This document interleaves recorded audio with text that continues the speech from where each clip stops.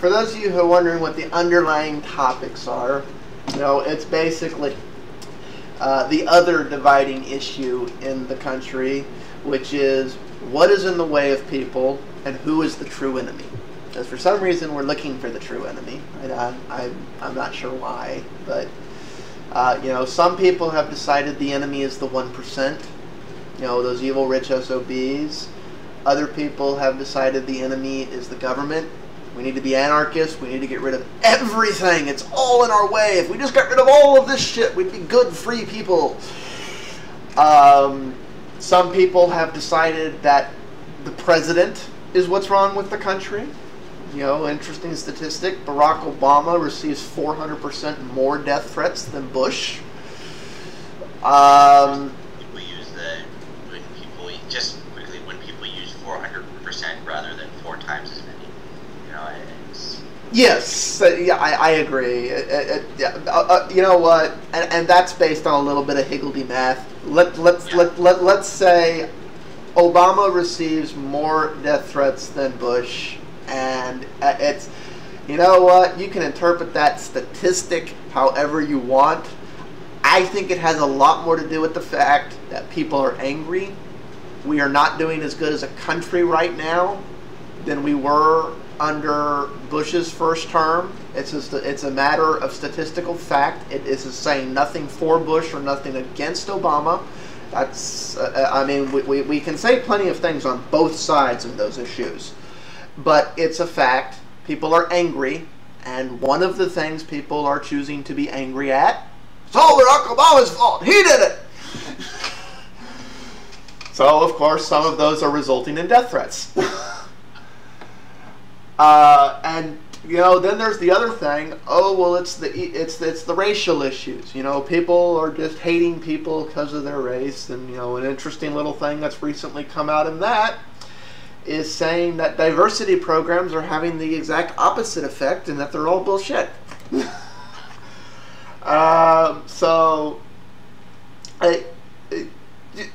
On these 3 issues and any other ones you can think of, what do you think the real problem is with the country right now? Who do you think the real people behind the veil that are making all our lives bad are? I think a lot of it. I personally think that the monetary system that we use, money out of debt with the Federal Reserve, is a bad thing.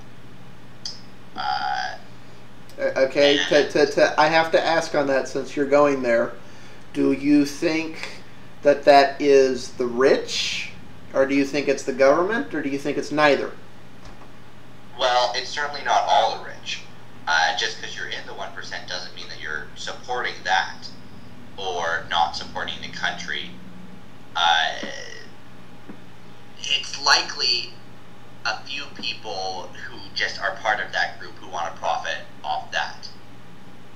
And possibly, I don't know if it's the government, it's parts of the government. As we know, there's politicians who don't like that. There's politicians who think it's necessary. So, yeah, the government's not one entity. Yeah. As much as people like to think of it as this one simplified, it might be in other countries and in the past and places, but at least here, I don't fully believe with conspiracy theories that say that it's just controlled by one little power, that everyone in the government's puppets. I think that our actual system of government is good, and we do have some separation of power. Whether we can keep that separation or not is a different matter, but yeah. It's not as bad as having one king or one group that can choose everything. We are better than that. Yeah, no disrespect to any country that is a monarchy, but I am so happy the United States did not, because there were a lot of people in the United States back in the day that would have been more than happy to have King George Washington. They would have been very happy with it. It was like, we have a good king. Not like that bad king. Anyway, and the death threats are interesting. I'm wondering how much of those are from the internet. That is one of the interesting things. Yes, internet death threats are being taken more seriously than they ever have. You know, 14-year-old kids are having the Secret Service show up on their doorstep just for blogging. That might be part of what's causing it. More people are using the internet. More kids are using Facebook and stuff, and they make some inappropriate joke, and it might not be that more people aren't necessarily really saying to kill their president. No, I think 99% of these, just like 99% of all death threats, are people who, in a fit of bad judgment, blow off some inappropriate steam, and right. Yeah. So what I'm saying is that here's what I'm saying, is that instead of there actually being more death threats, it's just that with the internet, the U.S. Secret Service is picking up on more. You know what I'm saying? Yeah, but we did have the internet, because this is comparing the first term. This statistic is comparing the first term of the last Bush to the first term of Obama. You know, it's like for some reason that's what we do today. We don't compare to other presidents or other similar situations. We compare the first term of George Bush to the first term of Barack Obama. That's what we compare things to. Why, I have no idea.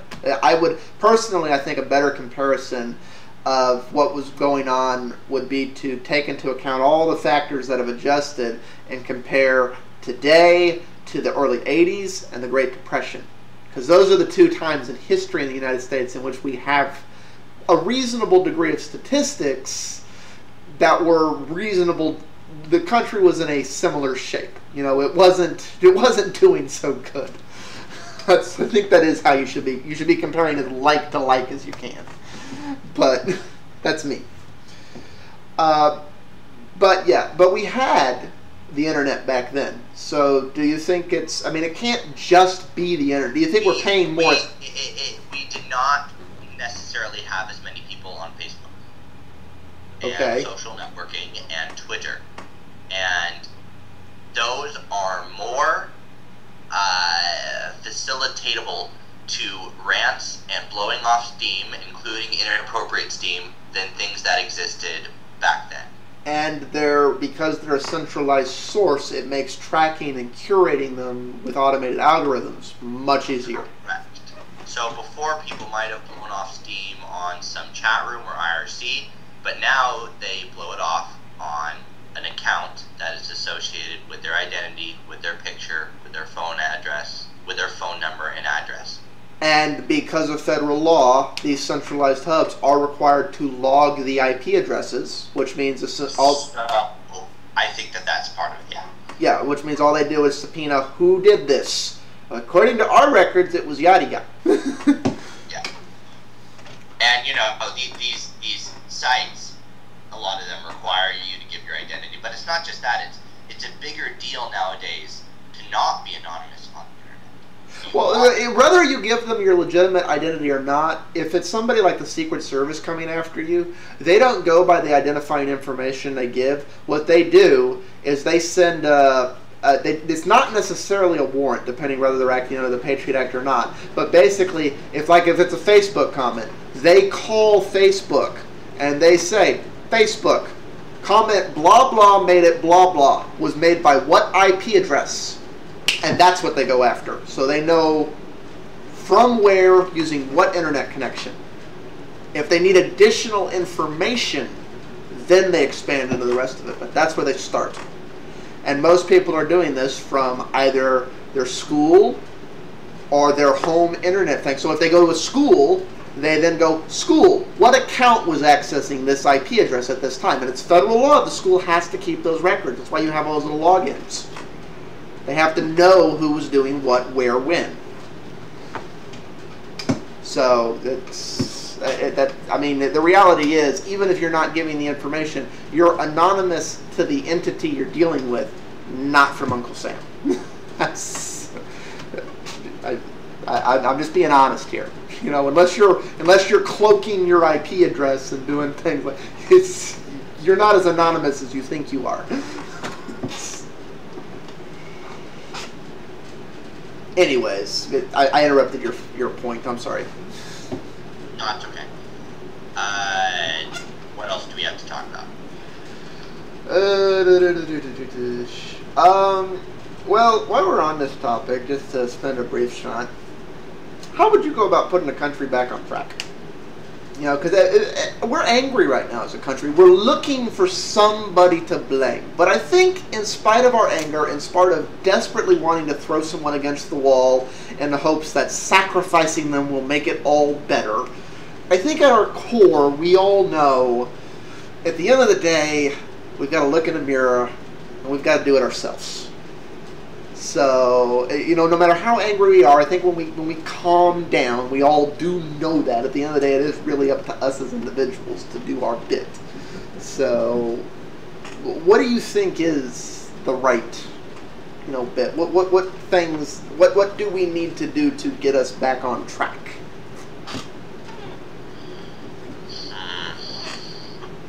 Because that is the billion-dollar question. Yeah. Well, we need enough jobs to allow businesses, to allow people to have money, so allowing new people to start businesses and feel comfortable that their business has a chance to succeed is important. Okay, what's standing in the way of that happening? Well, people not having the jobs and people being afraid to spend money. Okay, how do you alleviate that fear?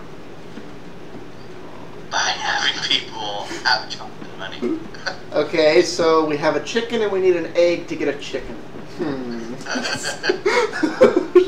Okay, so if I just had an egg, I'd have a chicken that could give me eggs. But if I had a chicken, I wouldn't need the egg to give me a chicken.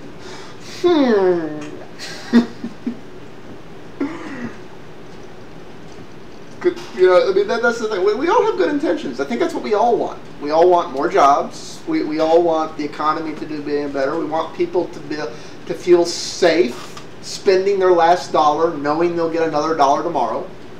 You know, if they have to spend their last dollar, ideally you have savings and you're not spending your last dollar. But we want people to feel confident enough in tomorrow that they can do it if they have to. I would like America to not run on debt. I do wish that we did have some kind of account with a positive amount in there. Now, I know that the government is not there to make money. It's supposed to not make a lot of money. It's supposed to spend everything possible on the people. However... Wait. I have to disagree with that statement. I don't think the government there is to spend all our money. I think the government there is to provide for our security. What else with the money? So what? What else would it do with the money? How about be as large as it needs to protect our liberty and allow us... Hey, that's part of it too. Okay, but the way the way you said it, and there's a lot of people in the U.S. who feels this way. It's like, well, the government should just spend all the money it needs to and spend all this time. Well, eventually, one of two things happens. We either go into a lot of debt, or we all have to pay higher taxes. So I am not a fan of the government should just spend as much money as it wants. I think it should have to justify every single penny it spends to... That's not my point. I agree with that. My point is that the government shouldn't save money. No. We should not be paying the government to hold our money in its account. No. If we ever got positive or we had no national debt and we had a surplus, I would expect every taxpayer in America to get a check that year instead of a bill. That's what I'm saying. Yes. So that the government, it's not the government. I think that it's important for the government to try to be in the positive every year, but it should always spend that money on something. Yeah, and if it can't find anything, find anything that people need, it should give that money back to the people. And I think that would be good for the economy. If someone gets, say, I don't know, $30 from the government, they're going to spend it on a drugstore, and that's going to add up, and that will stimulate things. So that's not. Well, okay, you want to be careful about that because that was the idea behind the Bush $300, $600 checks. The difference from a stimulus and just having extra money. You know, one, you're getting put more in debt, Another one is, I think that there's a difference in that. Okay. So you think it should only be stimulus if we have positive coffers? Well, should the government be giving back those money to people, or should it, if it has that extra money, spend it on roads and stuff like that? If we need roads and stuff like that, I think it should spend them on those things. We always need roads. Okay. So if there's something we need that is in the authority of the government, that is the responsibility of the government, then yes, it should spend the money on that. Now, the debate comes, who should be doing this? Should the government or should the people? That's the debate that comes up there. I want to ask you another question, though, on the refund thing, since we've got in there. Do you think the refund should be equitable or proportional? Explain. Okay. We tax on a sliding scale. The more you make, the more you pay. Now, that's an issue of much debate in the country right now, because a lot of people are trying to say, well, no, the people who make more pay less. Okay, setting that issue aside for the moment, because that's going to require us to go off on an hour talk about how our tax code works. Do you think, if, like, say there's a surplus, where if you divided it between all the taxpayers, it would be $30. Do you think everybody should get $30? Or do you think it should be proportional based on the percentage of the base you paid? Proportional, otherwise it's stealing. Okay. Well, by nature, the way our government functions is by stealing. We take from the haves and give to the have-nots. We do have very much a Robin Hood government. We draw a line in the sand and say these people can afford to pay and these people can't. But we're going to give it to everybody. I think that... Because we don't say people who can't afford to pay taxes can't drive on the roads. What? I said we don't say people who can't afford to pay taxes can't drive on the roads. Yes, but I think that if we're going to be giving out money, it should be proportional. But I don't necessarily think that giving out the money is a good thing. So I think that it should be spent. We will always have roads to fix. As far as California, I could drive somewhere and the roads look nice in the cities, but you go kind of to the outskirts of towns and the roads are crappy. The government should spend money to fix those. There's parks that the government should upkeep, national parks, stuff like that. If it had the extra money, it needs to spend that. That does create jobs. Well, that's the really funny thing there you're pointing out.